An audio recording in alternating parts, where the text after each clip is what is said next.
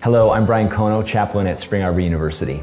My first memory of understanding what Lent was about really started with punchkis, because I knew that punchkis are what you ate on Fat Tuesday, the day before Wednesday, which was Ash Wednesday. Since those days, I've learned the rich history and the true meaning of the season of Lent, and it's the time of days between Ash Wednesday and Easter that symbolically represent the 40 days of Jesus fasting in the wilderness.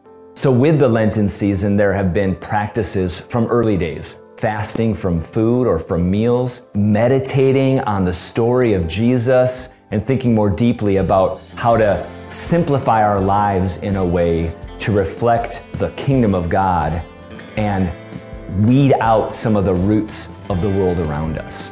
While Paul didn't practice Lent, I wonder if that's not what he was thinking in Philippians chapter 2, verse 2, when he's encouraging the Philippians to have the same love, the same mind, and the same purpose, likening that even unto Jesus himself. So throughout this Lenten season, we hope that you enjoy the videos and the devotions we've collected for you.